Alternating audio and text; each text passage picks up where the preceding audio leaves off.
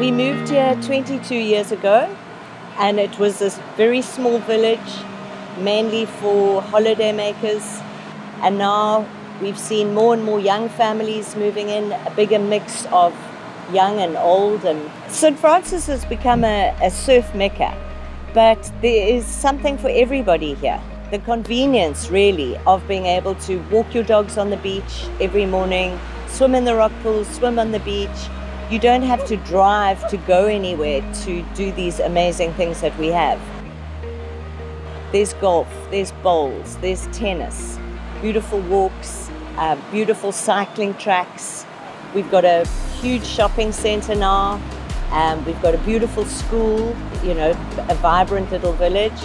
We've got an amazing range of coffee shops now and restaurants, places where you can go with your friends for lunch, meet for coffee, a beautiful bakery, clothing shops, kitchen shops. Anything you really need to buy, you can buy here now. You don't need to travel anywhere else. Shop local. I love the village. It's the heart of St. Francis. It's where it all began. And I joined Pam Golding a couple of years ago, and I've been so fortunate to be dealing with the village area or handling the village area in terms of sales, and to have seen the demand, particularly since the pandemic, people relocating, the convenience of being able to work remotely, and this is where everybody wants to be. Why wouldn't you?